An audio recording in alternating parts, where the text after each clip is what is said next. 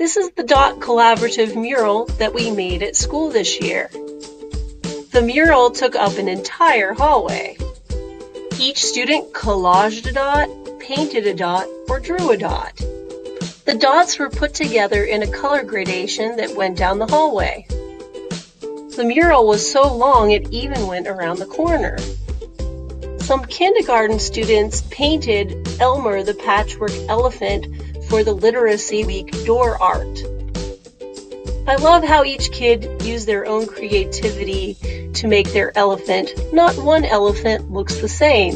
In fact, some of the elephants were even eating ice cream cones. The posters made for Black History Month feature famous African Americans.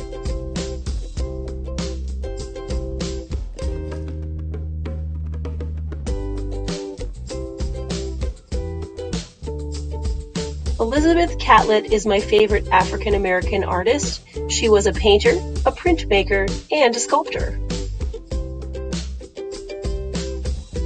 I hope this slideshow inspired you to make collaborative art and signs at your school.